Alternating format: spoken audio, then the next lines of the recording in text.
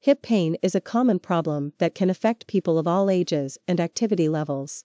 The hip is a ball and socket joint that connects the thigh bone to the pelvis, and it is responsible for bearing the weight of the body as well as allowing for movement in the legs.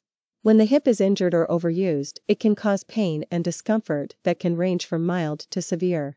There are many different causes of hip pain, including injuries, arthritis, bursitis, and muscle strains.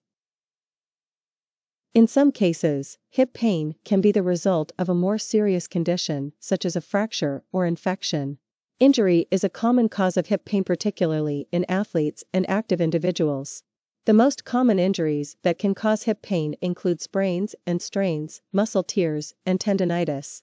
These injuries can be caused by overuse, improper technique, or accidents.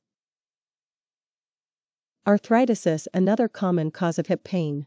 There are several different types of arthritis that can affect the hip, including osteoarthritis, rheumatoid arthritis, and psoriatic arthritis. These conditions cause inflammation and damage to the joints, leading to pain and stiffness.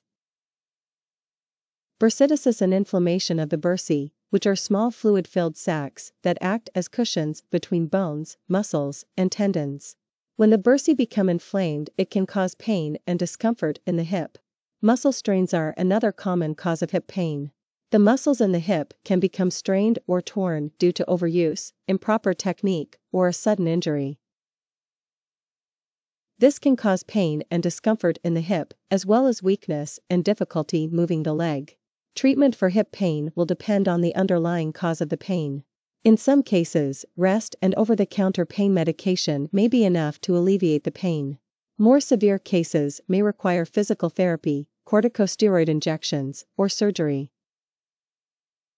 If you are experiencing hip pain, it is important to see a doctor or physical therapist to determine the cause of the pain and receive proper treatment.